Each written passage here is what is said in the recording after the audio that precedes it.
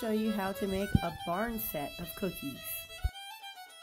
Here are all the cutters I used for this set. This is actually a haunted house cutter from the big set of Wilton cutters you can find at Walmart. I didn't have a barn, so I decided to use this and I modified it. I just put it on the rolled out cookie dough like this, and then I used a butter knife to shape the top of it into a roof that looked like a barn roof. These I got from Ann Clark cookie cutters, and these I got from bakegale.com. So I'm starting with the hen, and I'm going to start out showing you how fast I really decorate. A lot of times when you watch time-lapsed videos of cookie decorating, it makes it look like it's real quick, and then you think maybe it shouldn't be taking you so long to decorate cookies, but it is a process. You want to be careful with it, and you want to make sure your lines are straight, so it does take time. So this is how fast it normally takes me to decorate. A lot of this video today I'm going to be speeding up, so you can follow along with what I'm doing, but not have to sit through hours of decorating.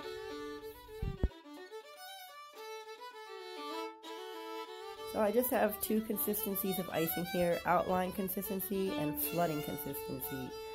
You'll see I like to flood leaving a little margin between the flood and the outline because I have a problem with overflowing my cookies. So I try to, most of the time, flood leaving a little bit of edge there so that I won't overflow the cookie. You can always drag the icing to the edge if you need to. So this yellow that I'm using and then the red that I'll be using next, they're a little thicker than flood icing, and then not quite as thick as outline icing. Some people call it a plud. So it's like in between, and it's a good consistency for flooding small details. And if you need a royal icing recipe, check out the video above. I also have a video for good, easy sugar cookie recipe to get you started. Alright, now I'm going to add the wing. Again, this is outline icing, and then I'm going to fill it with flood consistency. So one way to help prevent the icing from cratering on smaller details like this is to make sure you add a detail like this wing before the bottom layer is completely dry. Alright, now here I'm using an icing pen. Whenever you add details with a pen like this, you want to make sure that the icing is completely dry so that the pen doesn't break through the icing. Okay, moving on to a little yellow chick. Of course, you can use any combination of any brand farm animal cookie cutters you want. These are just the ones that I used, and if you need a place to get started, you can use the same ones I used. So from here on, I'm just going to speed these videos up like 6 or 8 times so you can follow along and see how I'm doing things, but not have to sit here forever.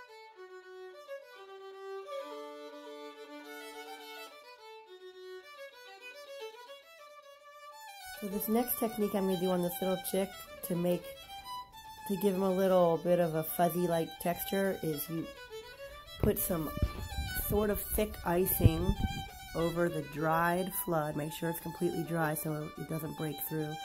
And then you just take a piece of a paper towel or napkin, or you can use a paintbrush, and you just dab the icing. And the more you dab, the more of that little fuzzy-like texture you'll get.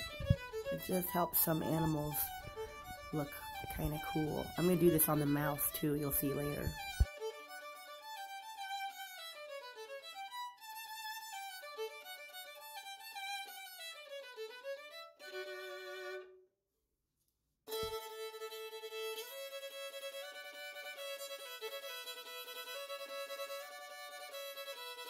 So the little birthday guy that these cookies were for, his mom told me that he really loves cows, but I didn't have a cow cookie cutter, so I just decided to make his age number cookie into the cow.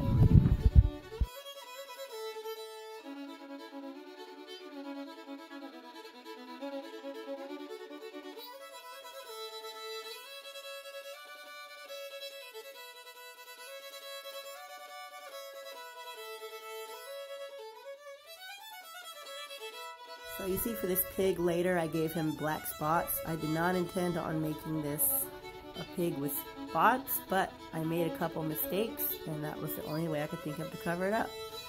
So, when you make a mistake when you're decorating cookies, don't worry about it. There's almost always a way to fix it.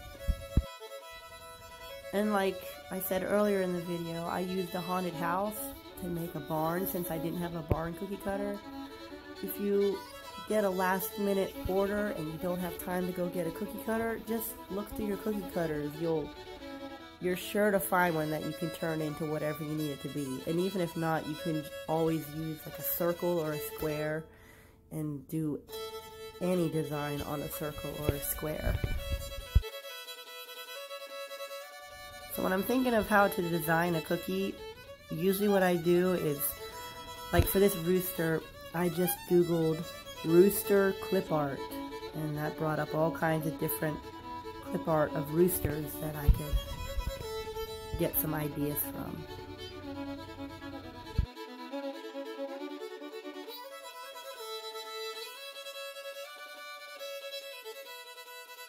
Here I just took a paintbrush with a little bit of flood icing on it and painted that cookie, so just to give this barn window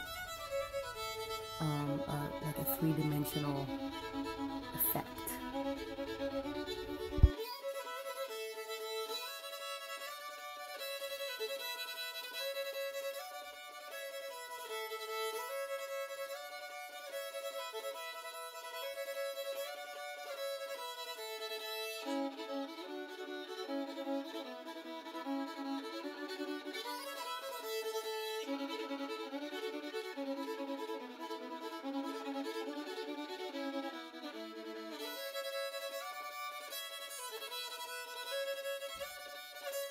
And there you have it. These are gluten-free cookies, by the way.